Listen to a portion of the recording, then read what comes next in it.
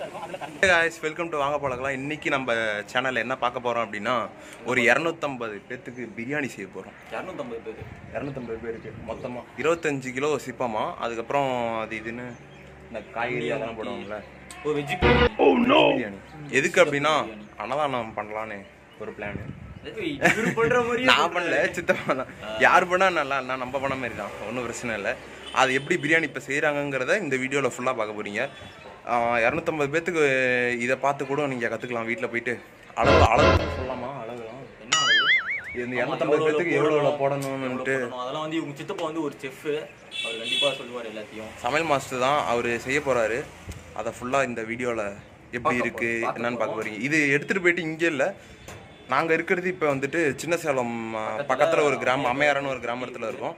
இங்கே இருந்துட்டு நம்ம வந்துட்டு ஆட்டோவில் அந்த பிரியாணி செஞ்சு எடுத்துகிட்டு போயிட்டு ஐயோ வடலூர் பக்கத்தில் மேட்டுக்குப்பங்கிற ஒரு ஊரில், மேட்டுக்குப்பம்னு எல்லாத்துக்கும் தெரிஞ்சிருக்கும். அந்த வள்ளலார் இருக்கார்ல, அவரோட தைப்பூசம் இப்போ நடந்தது இல்லை, அதனால 3 நாளுக்கு அப்புறம் இன்னைக்கு வந்துட்டு என்னன்னா அந்த ஓப்பன் பண்ணுவாங்க. ஒரு வருஷத்துக்கு ஒரு வாட்டி வருஷத்துக்கு ஒரு டைம் ஓப்பன் பண்ணாங்க. அவரோட வீடு, அவரோட அந்த ட்ரெஸ்ஸு அதெல்லாம் வச்சுட்டு வருஷத்துக்கு ஒரு டைம் ஓப்பன் பண்ணாங்க. அந்த இடத்துல வந்துட்டு கூட்டம் நிறையா வரும். அதனால் அங்கே இருக்கவங்களுக்கு எல்லாத்துக்கும் சாப்பாடு அப்படியே போடலாம் அப்படின்ட்டு ஒரு பிளானு. அதனால்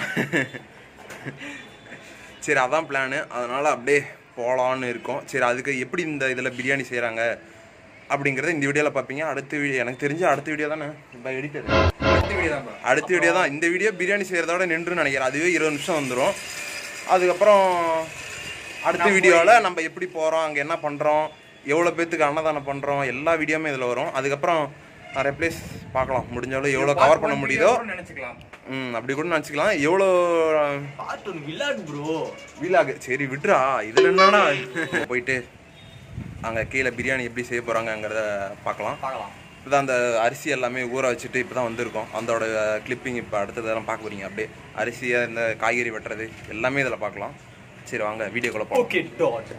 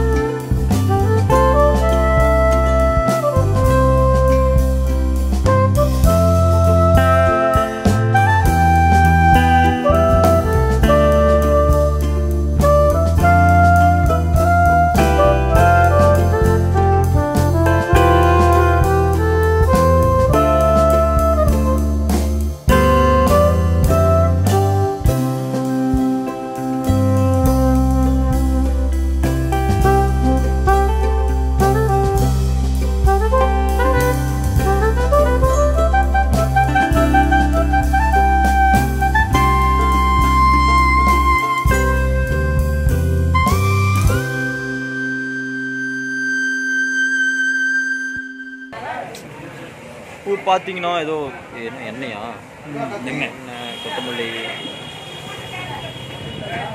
தலைவர் எண்ணெய் ஊற்ற போகிறாரு.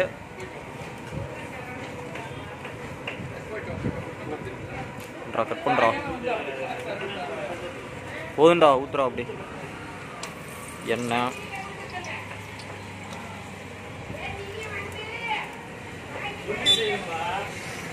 மொத்தம் எத்தனை லிட்டரு எண்ணெய் ஊற்றணும் கோபிநாத்? 5 லிட்டரு.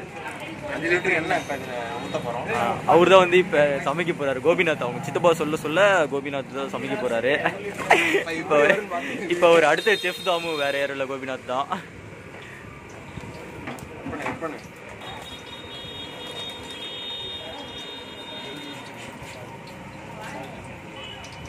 இன்னைக்கு நான் தான் பிரியாணி செய்ய போகிறேன், பார்த்துக்கலாம்.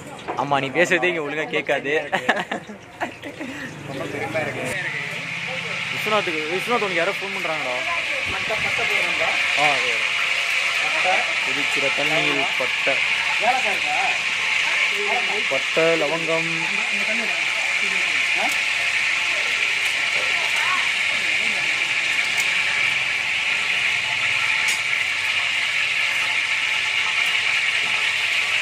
புளியோட தோல் மாதிரி இருக்கு.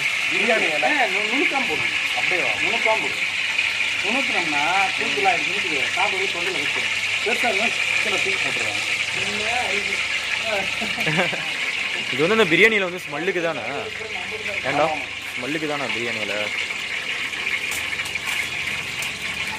இது என்ன அங்கிள்? இது என்ன? பிரிஞ்சி இலை. ஓ, பிரிஞ்சி எது ரோஜா முக்கு அது காட்டு. இதுதான் பார்த்தீங்கன்னா ரோஜா முக்கம். ரோஜா பூ. என்ன ரோஜா பூவா? காமிடா ரோஜா பூ.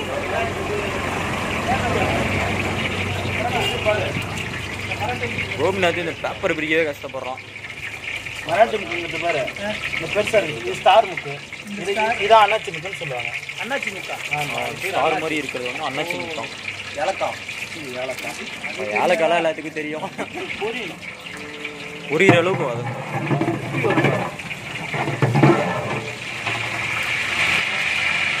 போகிறதுக்குள்ளே விடிஞ்சிரும் போல. பொறுமையாக ஆமை வேகத்துக்கு போட்டுட்டு இருக்கான். என்னது இப்போவே ஃபுல்லாக வேர்த்து போச்சு. சமைக்கிறோன்னா அதெல்லாம் ஆகதான் செய்யும்.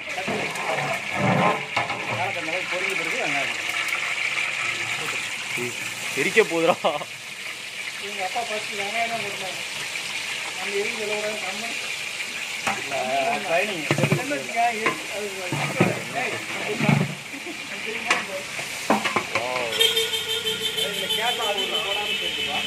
கேசரி பவுடர் போடாமல் இப்போ செஞ்சுருக்கோமா? போடாமல் எப்படி இல்லாமல் வேகணும் நல்லா. பார்த்தீங்கன்னா ஸ்மெல்லு நல்லா இருக்கு. நாளாக வீடியோவில் ஸ்மெல்லு சூப்பராக இருக்கு. பிரியாணி நான் தான் செய்கிறேன். சோம்பு போடுறோம்.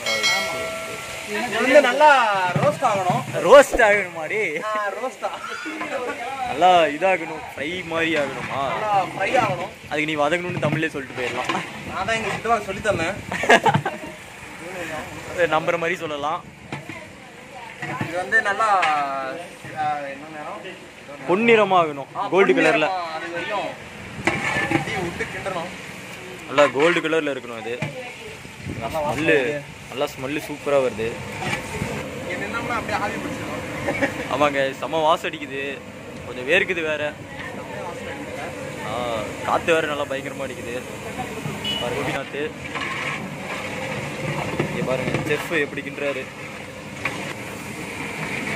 இந்த கோபிநாத் செஃப்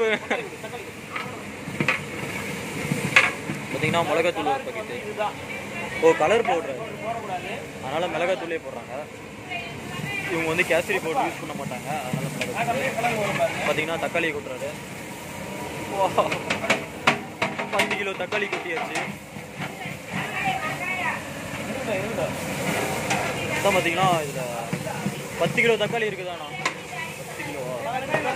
15 கிலோ தக்காளி இருக்குங்க இதில். எவ்வளோ பெரிய இது, இது வரைக்கும் வருதா?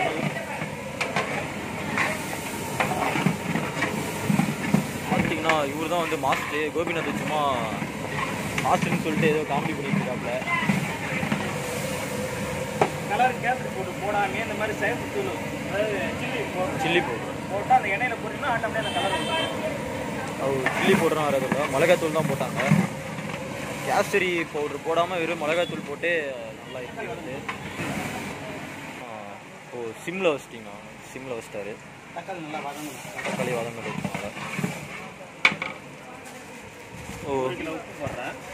ஒரு பாக்கெட் உப்பு அப்படியே கொடுத்தாங்க. அப்போனா தான் அந்த தக்காளி இல்லை உங்களை நான் இங்கே எடுக்கவே இல்லை. உங்கள் ஃப்ரேம்குள்ளேயே நீங்கள் வரல.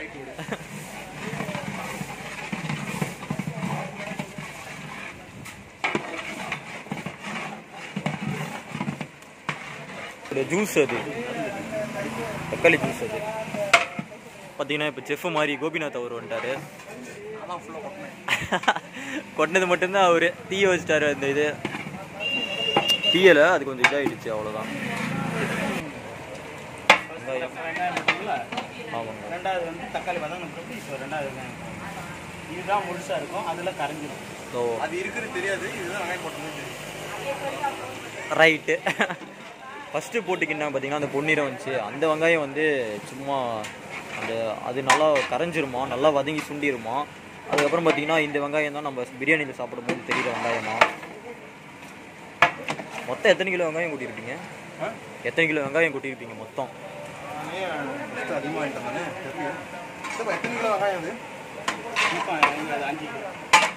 மொத்தம் பார்த்தீங்கன்னா 5 கிலோ வெங்காயம் கூட்டியிருக்காங்க. 15 கிலோ தக்காளி, அப்புறம் பூண்டு வந்து 1 கிலோ, பூண்டு 2 கிலோ, இஞ்சி 1 கிலோ தானே? ஆமாம், இஞ்சி பூண்டு பேஸ்ட்டுக்கு பார்த்தீங்கன்னா பூண்டு 2 கிலோ, இஞ்சி 1 கிலோ.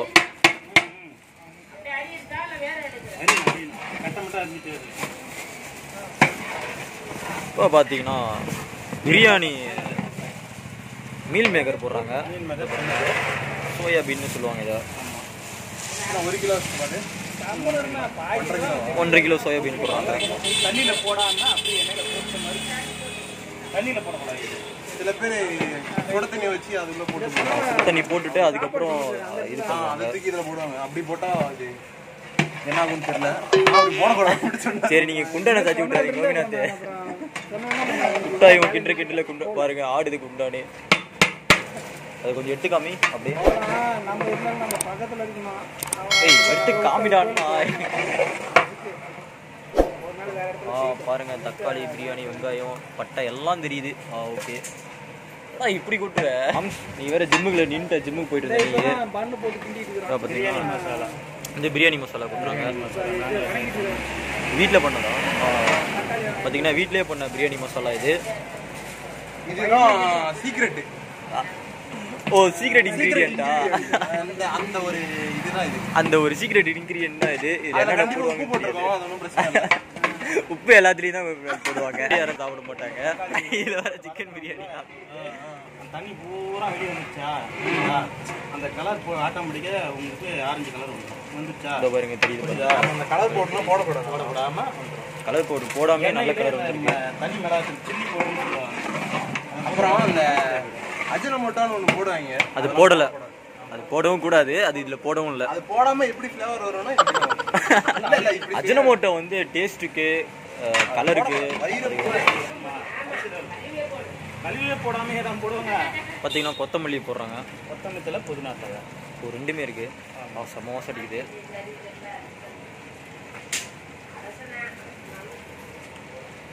அலசில மண் இல்லாமல்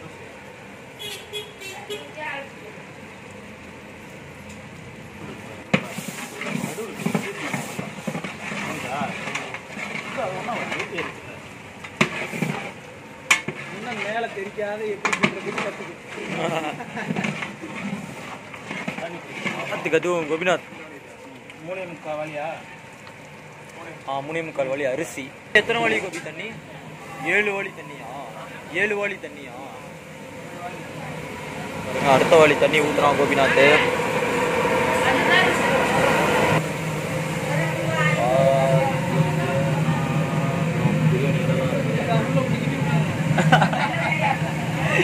ஒரே மட்டா இருக்கு. ஃபோனு வெளில விழுந்துருச்சுன்னா விஸ்வநாத் வீட்டில் சங்கு தான் விஸ்வநாத்துக்கு. வேற லெவலு. உள்ளே விடும்போது கொஞ்சம் ஹீட்டாக இருக்கு. பட்டு பாருங்க, போயிட்டு வரும்போது அங்கிள் வந்துடுறோம். முந்திரி பருப்பு போடுறாரு. ஆஹா, நம்ம கொட்டுன்னு கொட்டுறாங்க பாருங்க.